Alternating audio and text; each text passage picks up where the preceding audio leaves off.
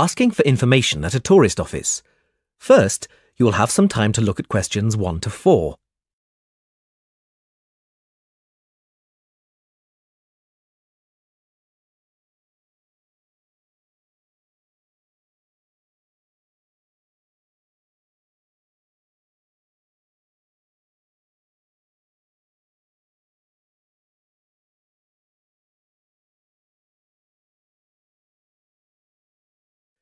Now we shall begin.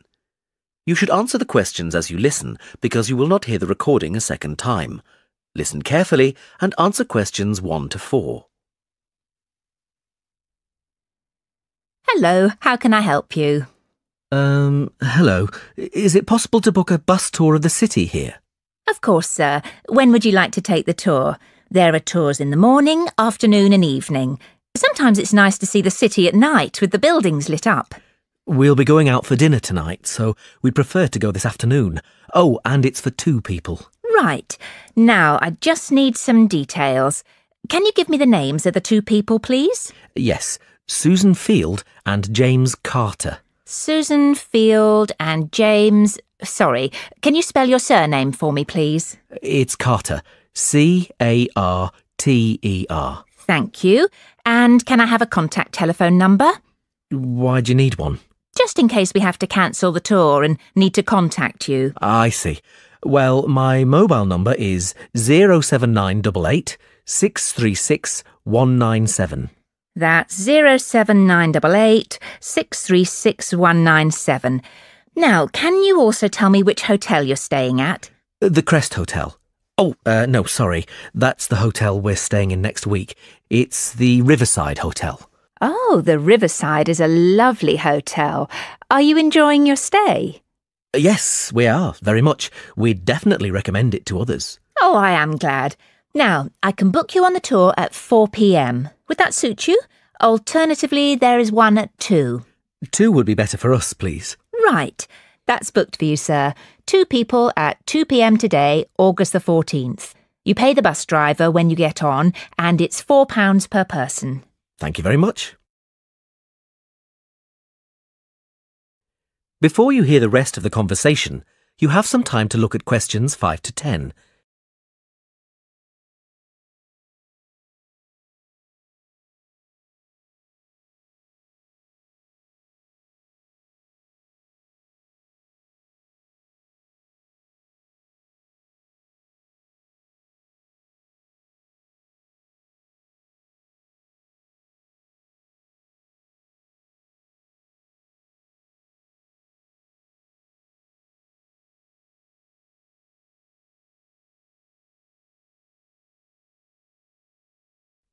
Now listen and answer questions 5 to 10.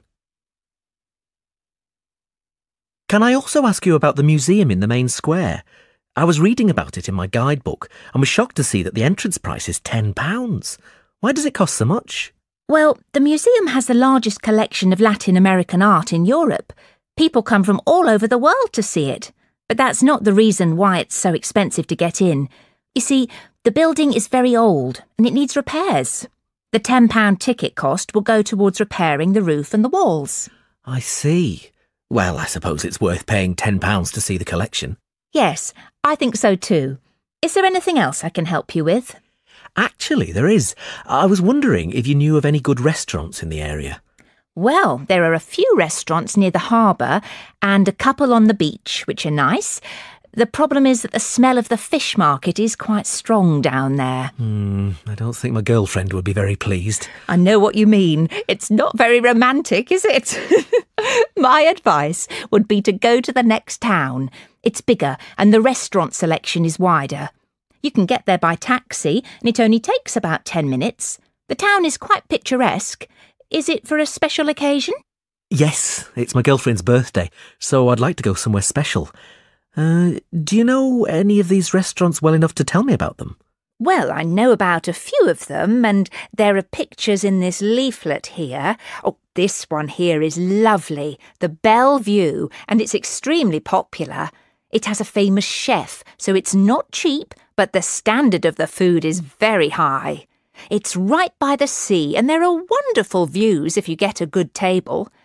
Then there's the Lighthouse Cafe. You can see the picture here, which isn't really a cafe at all. In fact, it's a great restaurant, and a lot of TV celebrities and actors eat there. The place has been going for over 100 years. It's quite an institution around here. I'm not sure about those two. They sound too expensive to me. I was thinking of somewhere small, not too upmarket, but with good food. In that case, what about Harvey's? The same family has run this restaurant for over a century, and it's reasonably priced and really popular with local people. Oh, and there's another family-run restaurant, Stonecroft House. New owners took over a month ago, and they're getting good reviews. There's a new chef there, and the food is meant to be very good. This leaflet has the contact details for all the restaurants, so you can just call them if you'd like to book a table. Great, thanks. You've been very helpful.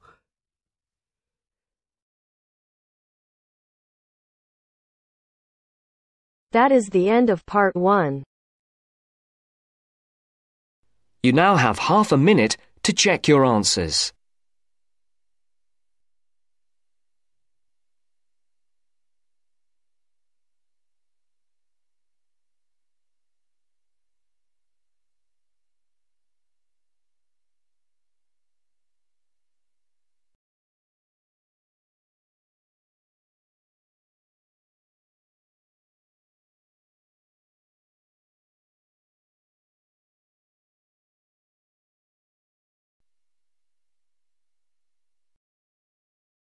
Now turns to part 2. Part 2. You are going to hear a guide named Matt who is introducing their trip in Wildlife Haven. Now you have some time to look at questions 11 to 15.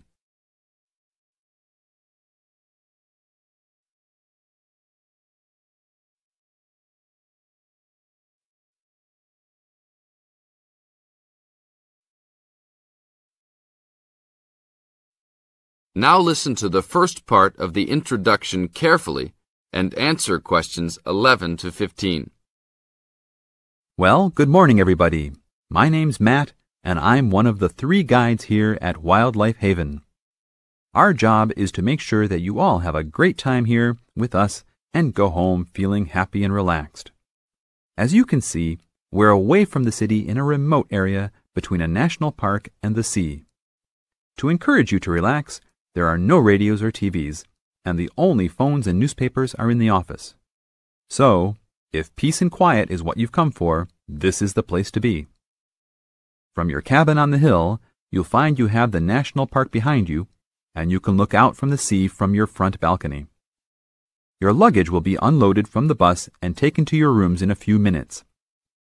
Once you have picked up your key at reception, please locate your room and check that all your luggage has arrived. The daily program here at Wildlife Haven is flexible and only as demanding as you want it to be. You should each have a brochure setting out the facilities and various walking tracks you can take. And on the bus, you are given a green sheet setting out a number of group tours in the coming week. If you want to join any tour, just write your name and room number on the relevant sheet along the wall here. Tomorrow, there is a Beachcombers and Rock Hoppers tour exploring marine life in the rock pools along the beach. Or, if you'd prefer to go inland, there's a guided forest walk that takes you off the walking tracks. If you want to catch some lunch, you could join the beach fishing expedition. And at night, you'll see there is a moonlight forest walk that leaves each night at 7 p.m. So there is plenty to choose from at Wildlife Haven, and of course, that includes just sitting on your balcony watching the waves roll in. But I would recommend my favorite tour, the Waterfall Walk. This departs at sundown each day and also provides the opportunity to have a moonlight swim. Now you have some time to look at questions 16 to 20.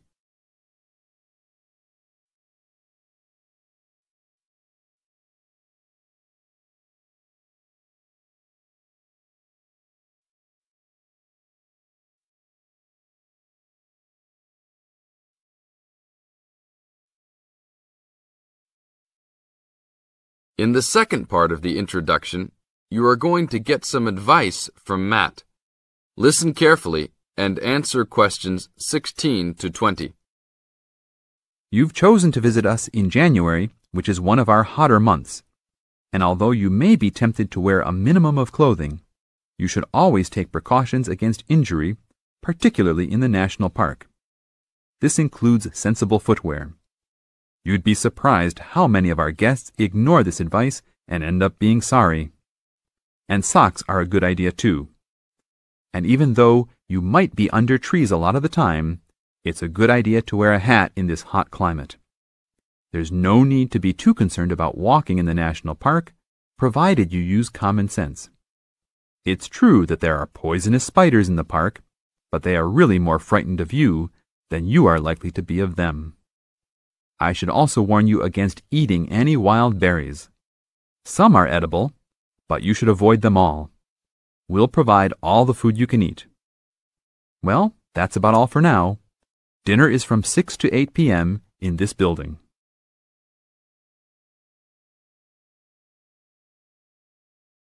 That is the end of part 2.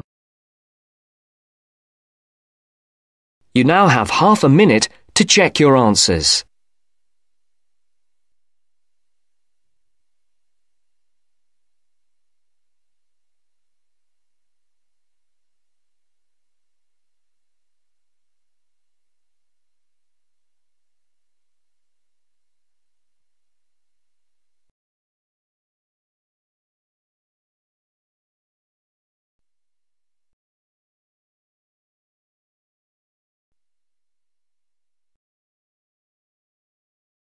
Now turns to part 3. Part 3. You will hear two students, Jenna and Marco, discussing a business studies project they have to do. You now have 15 seconds to read questions 21 to 24.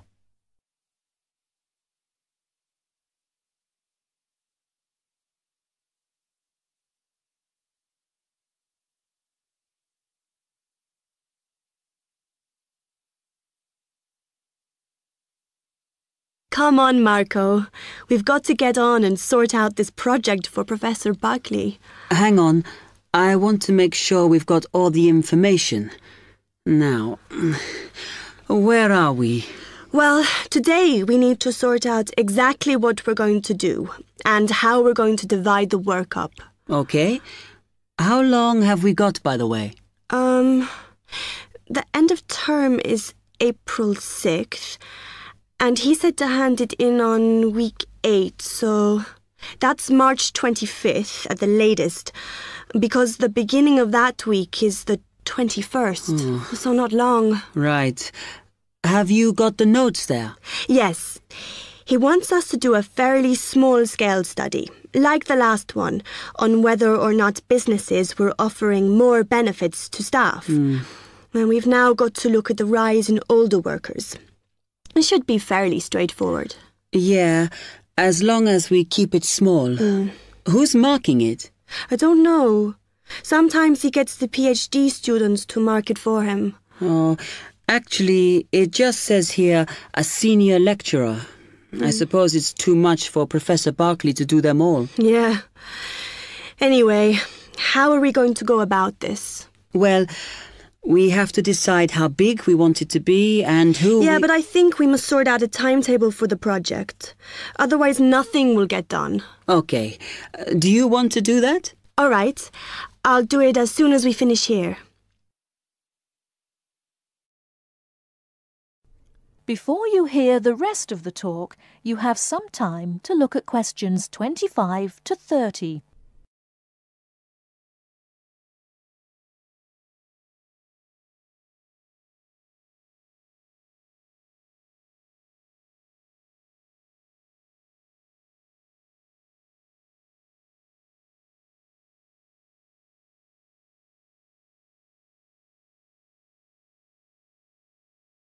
Now listen and answer questions 25 to 30. Okay, what do we have to do now for the project? What's the best way to go about it? Well, Professor Carter suggested we set up a focus group to get some in-depth interviews, but I think that'll take a lot of time. Yeah, I agree. If we did a focus group, we'd have to spend time deciding who to include in it, and it's not necessary to do one anyway. Oh, fine. And if you agree, I think we should get in touch with the businesses on the list Professor Carter gave us and ask them if they're prepared to participate. Sounds good. Then we can go there, give them questionnaires and collect them later. Exactly. Okay. Then do we need to book one of those study rooms in the library so we can work together to input the data? Perhaps not, as I guess just one of us could just sort it out actually. Yes, that would be easier. A lot of what we're doing is qualitative, so it'll be writing up rather than statistics. No software for that, I'm afraid. And I think it would look better if we had actual shots of some of the staff, because we're citing appearance as a factor in employability, aren't we? Yeah, okay. I'll factor that all in when I sort everything out tonight. I'm glad we decided to work together. I think it's going to work out well. Yes, well, given that we had to work in pairs on this project, I think we were right to choose each other. We complement each other academically, as we're each good at what the other isn't. In fact, we should have tried working together before. Yes. Now, how shall we split the work? I'll do the analysis, shall I? Oh, okay. It's just that it might be faster, because I'm used to doing it. Although your English is better than mine. I need more practice at reading, really. Okay, I'll do the presentation then, if that's okay with you. Yeah, sure. I don't mind speaking in public, but I hate preparing all the notes for them. The thing is, the tutor said one person should do the whole presentation, and he said he expects me to do it because I haven't done one yet. No, that's fine. Now, let's see.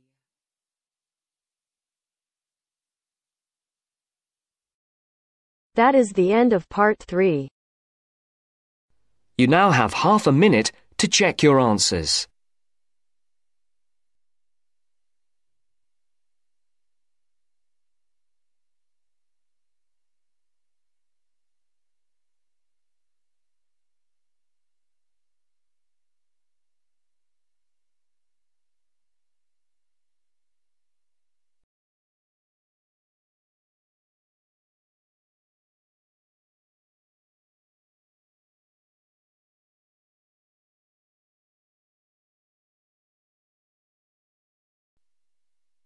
Now turns to part 4.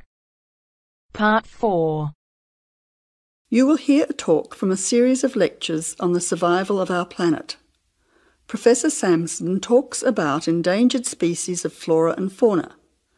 First, you'll have half a minute to look at questions 31 to 40.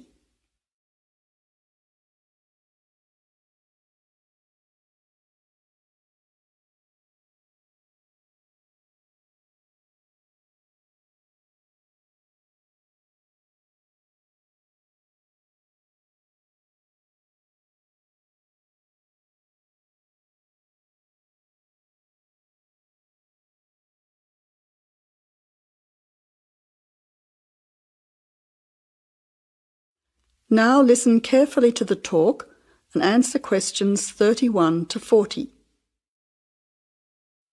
Good afternoon, ladies and gentlemen. Today's topic in this series of lectures on our planet is about ensuring the survival of our very important plant and animal species.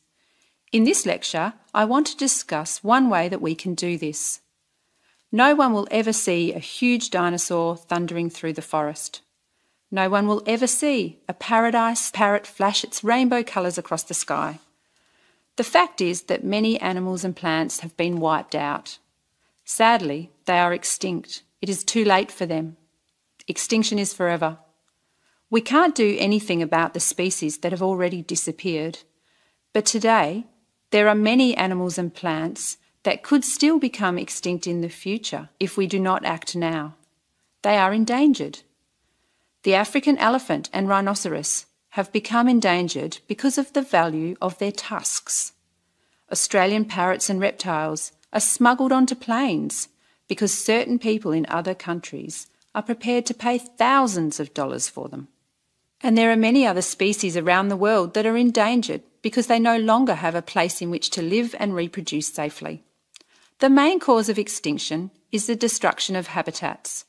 A habitat contains all that a living thing needs to survive: space, light, water, food, shelter, and opportunities for reproduction.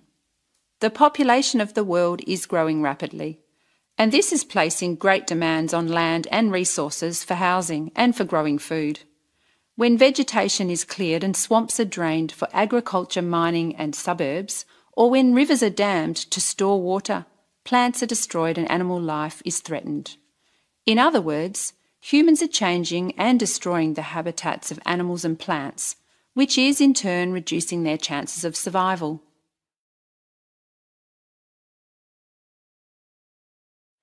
So how can we conserve habitats and help save endangered species?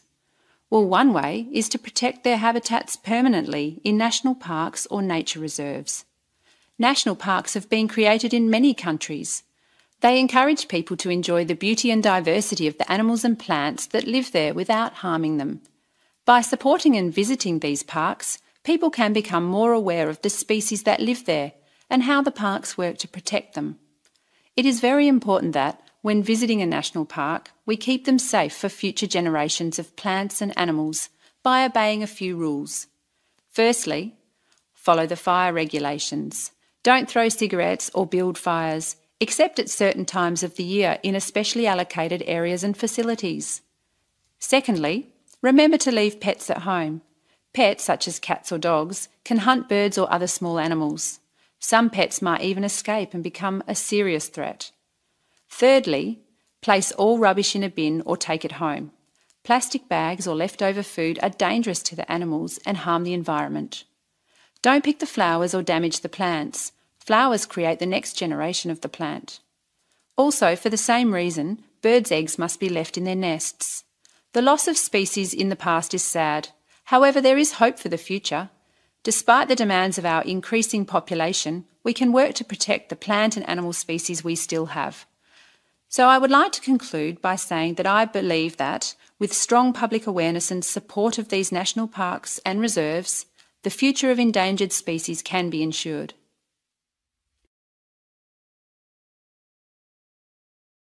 That is the end of part 4. You now have half a minute to check your answers.